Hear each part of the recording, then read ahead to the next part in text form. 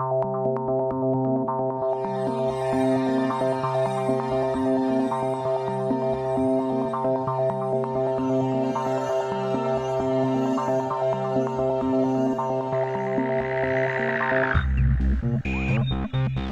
we have here is a genuine revolution in computing.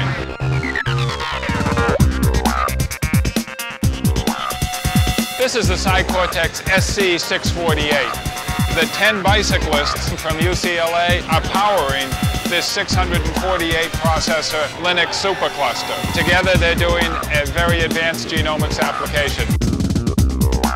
Today at Wired NextFest, we are setting the world record for human-powered computation. This is probably more computation than was done in the first 3,000 years of civilization. This kind of low-power computing is genuinely new and genuinely important because as cluster computing proliferates, it has to be done on a sustainable basis.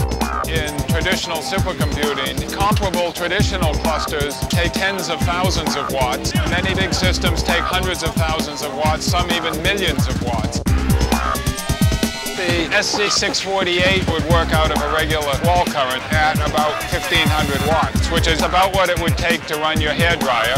And if necessary, we could go to the department store and buy an air conditioner to cool it.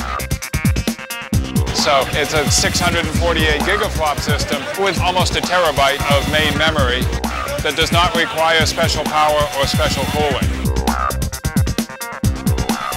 So this is a genuine breakthrough and a revolution in computing.